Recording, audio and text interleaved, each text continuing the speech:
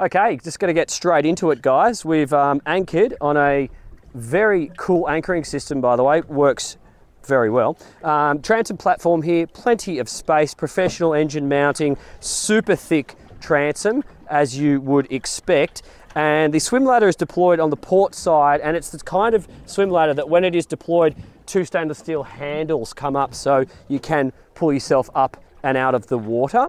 On the port side, we have fuel filters. So that's super handy just in here. I love having good access to fuel filters because I've had issues in the past on other boats when I need to get to them and they're down under the floor, out of the way, and it's inconvenient. So you have a shower just here. There are rod holders dotted all the way around the boat, but there's two uses for them. I'll explain that in a tick. This sun lounge is massive. So if you've had like an Axopar 28 before, this will be double the size. It's really, really large. It feels quite beamy here. It's quite an expansive sun lounge, and there is something below it, but we'll get to that a little bit later. Moving your way up the sides, it's center line, so you've got equal amount of space on either side, and then you get into the heart of the boat here, which is multifunctional, as you would expect on a styler boat like this. It's very much set up for high-speed driving, which we spoke about, but then you can alter it into the social setup. So these seats will spin around and face aft. There is an optional table to go in the middle, but there's also another table option up in the bow. Underneath me, we have one of two fridges. So there's one here, 52 litre capacity, and there's another one here, and they just hinge up like that.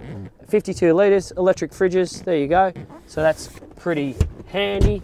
And underneath each of these seats here, you have deep storage as well. And that would even work as an esky as well. So same again on the starboard side. Drinks, you got holders on port and starboard. Well, it's probably good for the guests because the skipper has got his or her own chilled drink holder. This is so cool. I love it. I want to see that on more boats. Very, very cool. Whilst we're here, we might as well go through the helm itself. So we have the Yamaha joystick, the zip wakes, so they're probably going to do away with them. Don't need them on this hull. Battery on and off. This is the anchor operation, on and then down up.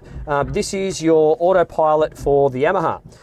Bilge system, navigation lights, anchor light, horn, phone holder, Yamaha digital diagnostics display here, dual screens just here, and this is a custom display for Sterk, which can basically connect to the internet and do all sorts of updates. It's very high tech, and you can even download things like apps on it and Netflix and all that sort of stuff. Power, start-stop for your motors is immediately below the helm.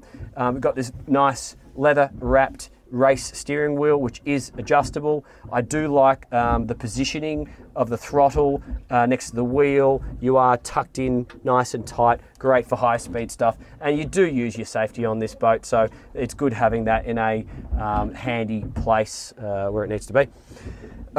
Tucked in next to the helm, and I would say also just next to this navigator's seat are some small little storage areas, great for phones and wallets. Got some speakers on either side, and the floor design, you may or may not see that, but the lower floor curves up like this, which is also quite nice and comfortable when you're in this stance just here. And then when you elevate yourself, or if you elevate yourself, you kind of go like that.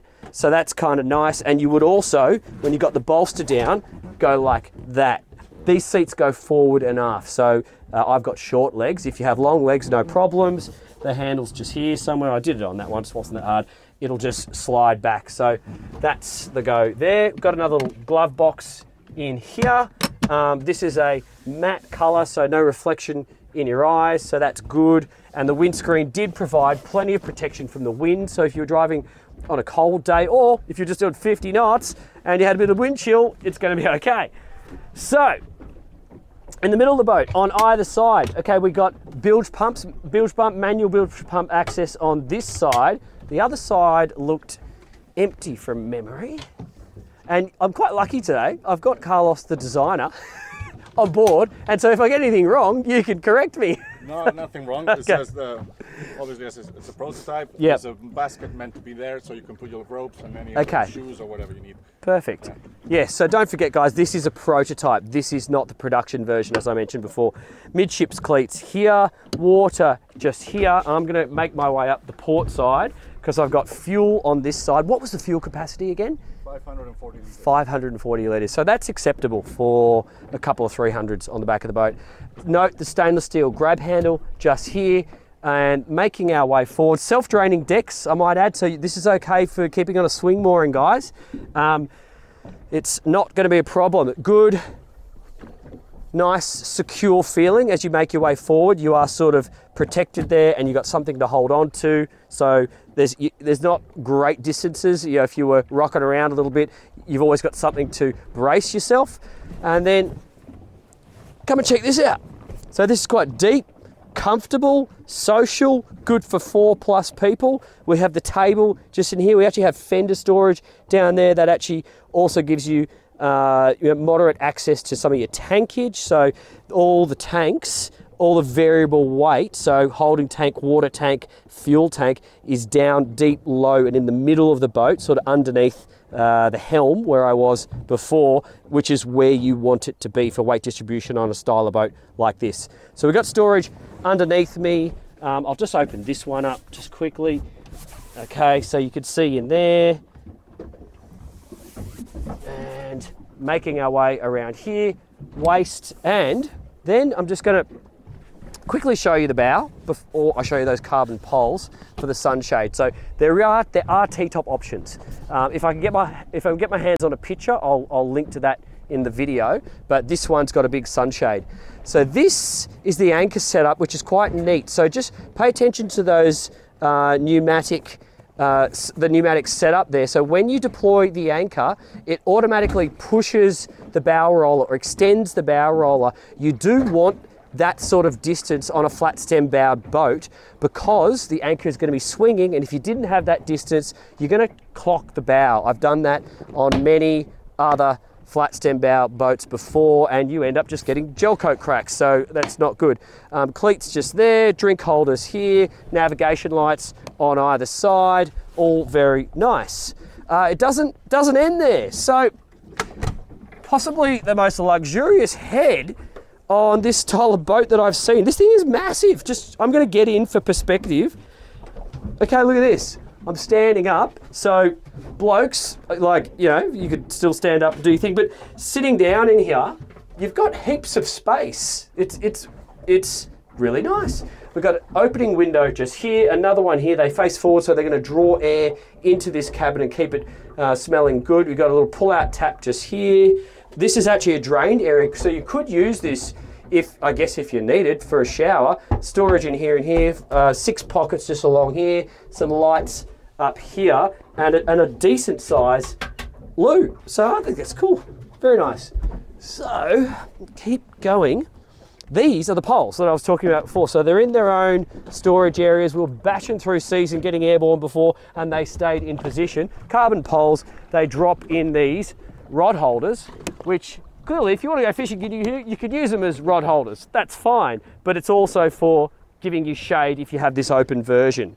So you wanted to know what was at the back of the boat? It's a double cabin. You can sleep on this. How cool is that? So basically you access it from here. Okay, so what I was trying to explain to you before my microphone failed was this is easily the biggest cabin that I have seen on a boat in this category. You can sleep that way, that you can see me right now, but you could also sleep forward and aft. She's got 2 opening windows, plenty of reading lights. You've got that cushion all the way around the side to give you plenty of comfort, and even some drink holders around the cabin. So it's just awesome for an overnight. It really is a proper sleeping cabin. But not only that, you've got a tent which protects the open door. All right, guys, I hope that was useful to you. I really enjoyed this, and Carlos, thank you for showing me around your design. If you won't know, but I'm going to tell you, he also designed the Zar Imagine, which I've also tested and I'll link to at the end of this video. So that's quite cool. I'm honored to have your time. This is a weapon. This is a hell of a lot of fun. This is possibly the fastest boat that many of you will experience. Should it be your first boat? No. No, you should have some experience if you're going to get on this thing. You don't get your learner driver's license and buy a Lamborghini. You should get into a regular car first. I think the same should be said with the Sterk. Come from something else, cutting bow high performance, this is the next step. This is something that will give you that extra bit of excitement, that wider speed range. It's going to open your horizons even greater to what you are already used to, and it's just going to put a smile on your face. And that's why we do this.